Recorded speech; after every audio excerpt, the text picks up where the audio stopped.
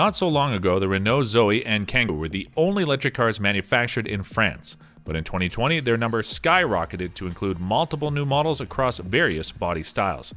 The French have obviously set their vision on electrification, but are their EVs any good?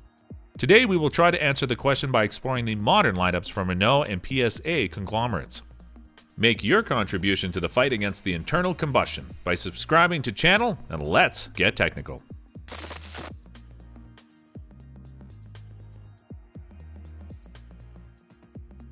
Though still labeled a compact hatchback, the new generation Citroën C4 gains more crossover-ish looks and for the first time in history comes with an all-electric drivetrain option. Based on the ECMP platform, it sports a 136 horsepower electric motor fed by a 50 kilowatt-hour pack. According to the company, the EC4 is able to squeeze out 217 miles of range from this battery, while recharging times take from 7.5 hours with a standard European wall box to just 30 minutes using a 100 kilowatt public charger. The new hatch also rides on a gentle hydraulic suspension, gets unique 18-inch diamond cut alloy wheels, and features all-around LED lighting.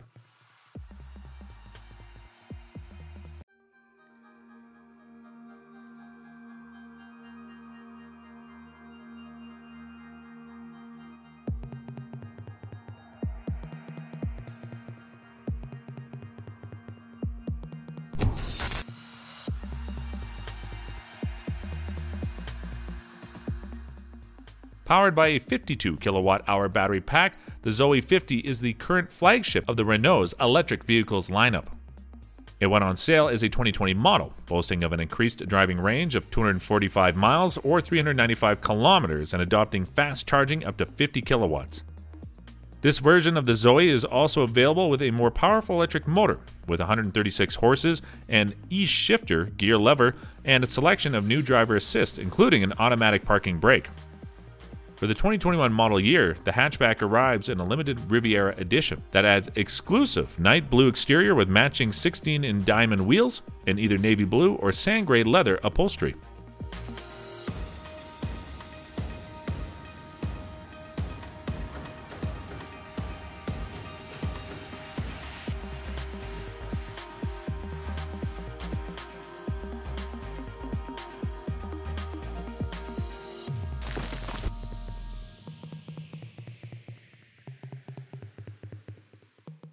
The DS3 Crossback is a compact, all-electric crossover that is ready to captivate the market with distinctive DS styling, modern interior, and a completely digital cockpit. The car is powered by a floor-mounted 50 kilowatt-hour battery that feeds a 136 horsepower electric motor. When the sport driving mode is engaged, acceleration to 62 miles per hour takes 8.7 seconds, while the maximum driving range reaches 206 miles and can be achieved in the Eco mode. Since DS is a luxury brand, the crossover cabin is upholstered in the finest Napa or Alcantara leather, which is combined with high-quality finishes, head-up display tech, Electra premium sound system, and the latest drive assist.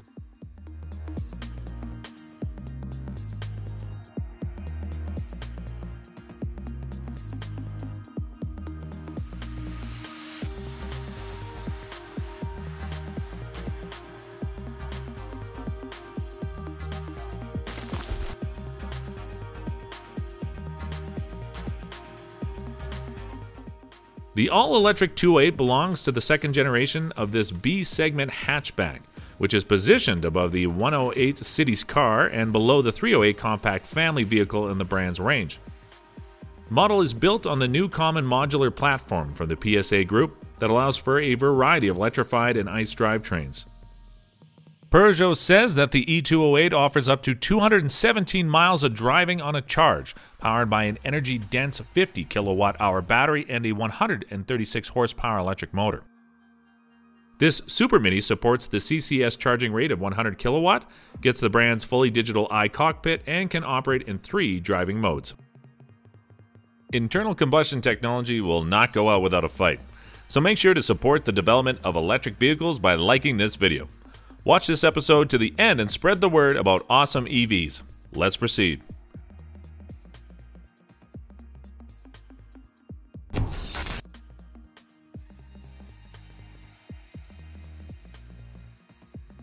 The history of the Twingo city car started back in 1993 when it was introduced to the market as a quirky-looking three-door hatchback.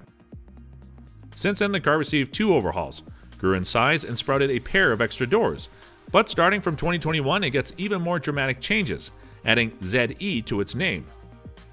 The mini hatch now comes powered by a single electric motor with 80 horses and gets a 22 kilowatt-hour battery that boasts liquid cooling, previously absent from Renault cars. The pack supports charging at 22 kilowatt and has up to 112 miles of driving in its sleeve.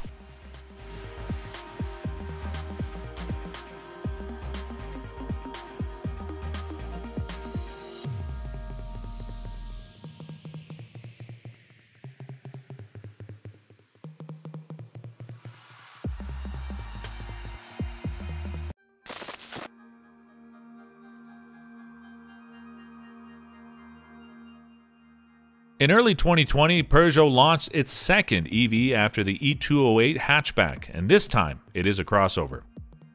The E2008 is offered in 4 trim levels: Active, Allure, GT Line, and GT, all of which get a single drivetrain setup, combining a 136 horsepower electric motor and a 50 kilowatt-hour battery. The crossover has 3 driving modes, with the maximum range reaching 206 WLTP miles under the most conservative eco program. Inside, the model features all of the brand's latest tech, including the standard 3D I-COCKPIT with an optional 10-inch touchscreen and a digital head-up display.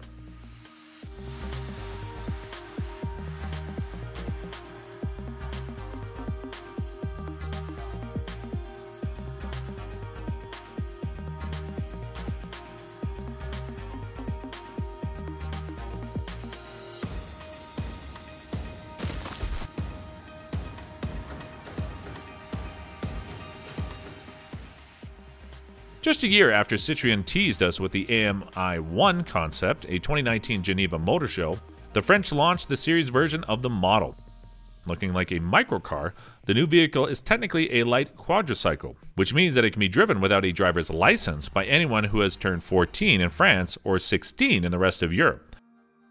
The 2-seater is equipped with a 5.5 kilowatt-hour battery that is good for 47 miles. This range should be more than enough, since the AMI is advertised as a solution for urban commuting within the increasing number of 20-mile-per-hour zones in big cities.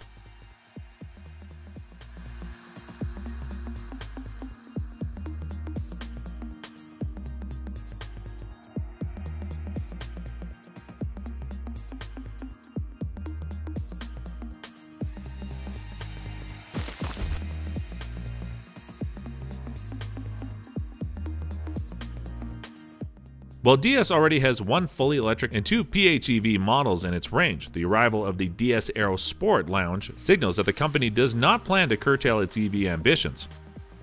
Though unlikely to ever go to production, the electric coupe SUV concept is tasked with showing off the brand's latest EV and tech advancements. The car uses a Formula E powertrain rated for 680 horses and mated to a large capacity 110 kilowatt battery with enough juice for more than 400 miles of travel. Its body has been designed to achieve optimal aerodynamics, contributing to the 0 to 60 acceleration time of 2.8 seconds. The concept also gets an AI assistant, while its infotainment can be controlled using gestures.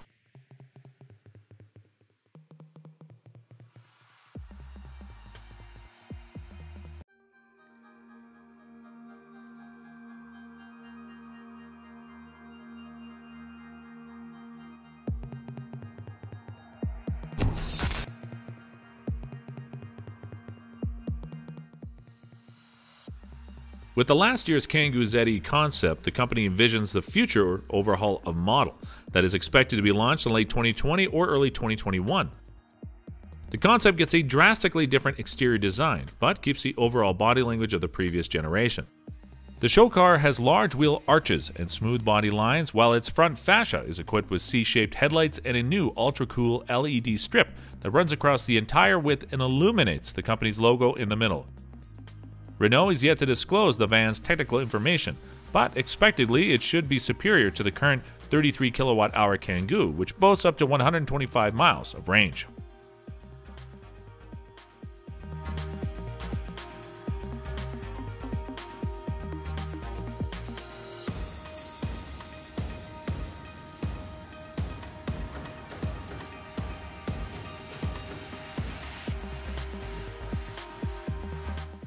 What are your thoughts about the presented electric vehicles lineup?